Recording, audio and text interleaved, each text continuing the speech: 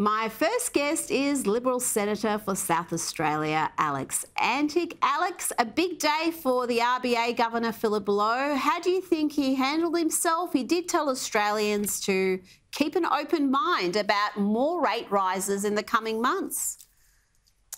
Yeah, Rita, look, that's right. And it's the first time, I think, in history that the Economics Committee has been a celebrity event. I mean, we were all tuning in to listen to it, which was quite strange. I wasn't actually in that one, but everyone was there, and there was a media scrum as he left, and everyone was hanging on his every words at the moment. And the reason for that is because we've seen our 8th consecutive interest rate rise. We're at the highest level of interest rates in 10 years, I think. So there's a fair bit riding on this. Australians are suffering at the moment. They're hanging on what might happen in the future with the RBA. Inflation's high, food prices are high, fuel prices are high, and we say this is what you get when you elect a Labor government. It's as simple as that. We had all sorts of promises about $275 power bill cuts, and we're getting quite the opposite.